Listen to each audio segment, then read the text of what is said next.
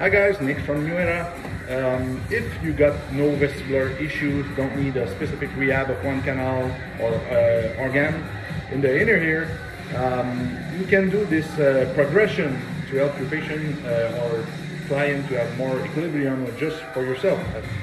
So for better balance. First of all, it's coming from the Certified Movement Architect certification from CHAO. We use it a bit in our vestibular system as well in NeuEra, in the posturology curriculum.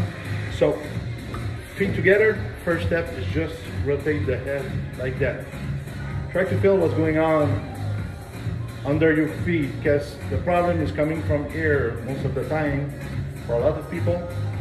All good on my, for me. So, if you feel any discomfort, loss of balance, continue that way. Don't go further. You know, you need to practice what's wrong.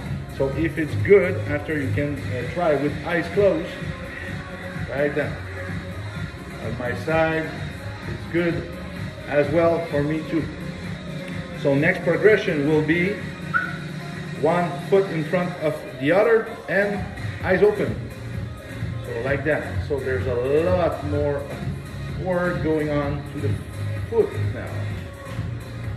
My back foot is going crazy. So next foot, same, might be different. Make sure your surface is stable. So with that foot in front, it's a bit better. Since I got difficulty with the left foot in front, I won't do it the progression with eyes closed. There's a lot of things to do with that. In the vestibular course, we go deeper into that. But for now, try this progression, have fun.